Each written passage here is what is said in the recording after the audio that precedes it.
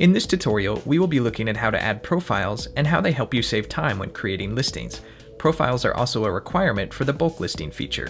When you create a new listing, most of the information can be preset. This includes information like shipping, returns, templates, and gallery settings. Profiles store your settings and group them together into sections.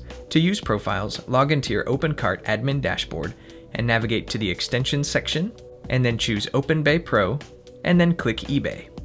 From this page, click on the Profiles option. Here you can see all of your current profiles. You can edit, delete, and add new profiles from this page.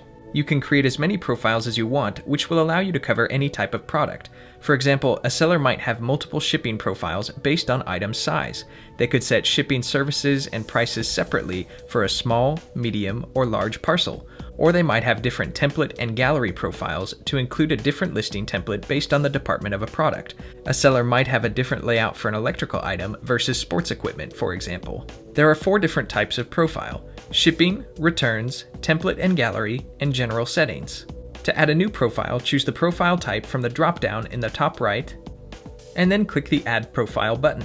Adding a profile will give you the option to set it as the default. Doing so will cause this to become the profile that is chosen automatically when you create a new listing. You can also set a title and description for it. These will help you recognize what the profile is about when you choose it from a list when creating a listing. Each profile type will have additional tabs for each section that you need to fill in.